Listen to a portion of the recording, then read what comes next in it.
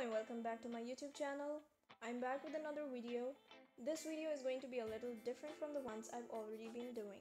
I'm going to share with you some golden habits that every successful artist follows. You can listen to them while you watch me make a time-lapse drawing of Chris Hemsworth.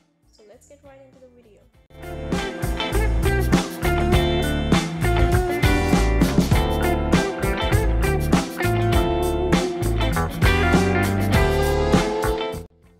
Now before diving into those habits, I'd like to tell you something about myself.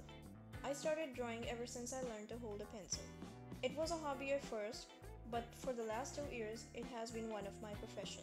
Now, not every person is seeking to become a professional artist. Some people want to keep it as a hobby, and in my opinion, that is a good idea as well.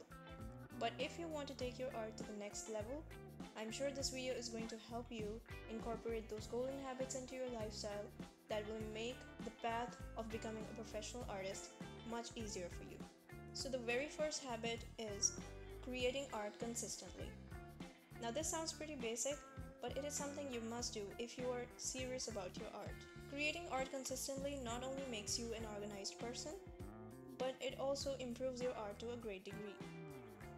Now if you ask me, I'll suggest you to draw daily, but I understand if some of you are students or you have a 9-to-5 job. You can set a goal for drawing twice, thrice, or 4 times a week. It's up to you. But what you need to do is stick to that goal and draw whatever you want to. Choose some random references, experiment with them, and draw. Art is a combination of both creativity and skill.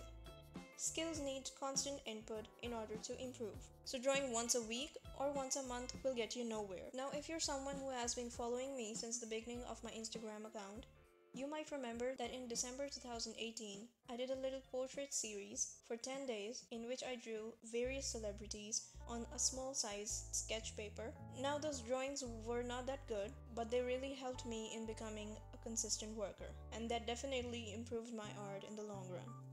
The second habit is focus on creating instead of comparing. Now to be honest, at some point I have been a victim of this too.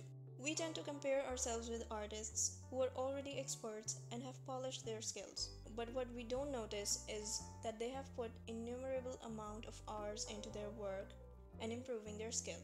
But I won't actually ask you to not compare your art at all with other artists. I'm going to tell you about this more when we move on to our fourth habit. You need to focus on creating your own art.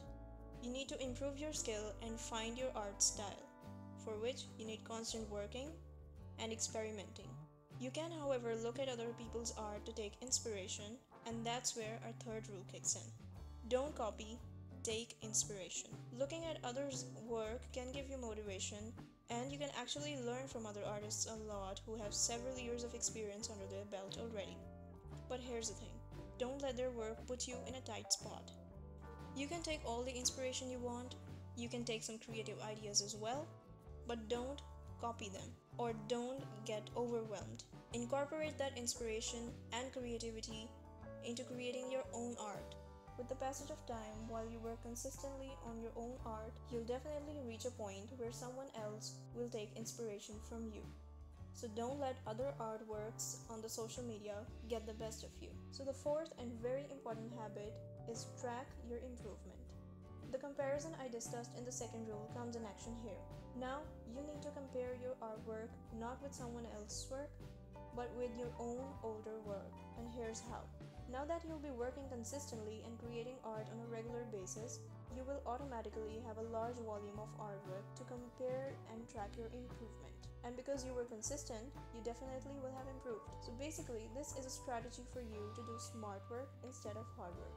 Consistent working in the right direction leads you to guaranteed improvement. For this purpose, you can take on the challenge of redrawing some of your older work. That is probably the easiest way to track your improvement. The last habit is very important for your own peace of mind. Believe in yourself. This one is pretty self-explanatory.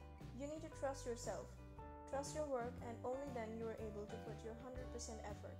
And this is something that is applicable to everyone's life. Now this is a cycle.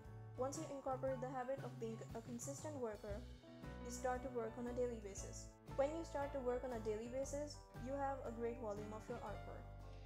Once you have a greater volume of your artwork, You can easily compare your current work with your older drawings. And in this process, you automatically develop confidence in not only your artwork, but yourself as well. Pack all your fears and throw them outside the window. And work with peace of mind, because that should be your priority. So that's it for these 5 habits. I hope they helped you. Let me know in the comment section if there is something else you want me to discuss. I'll be more than happy to help you. I'll see you with another video next week. Till then, bye.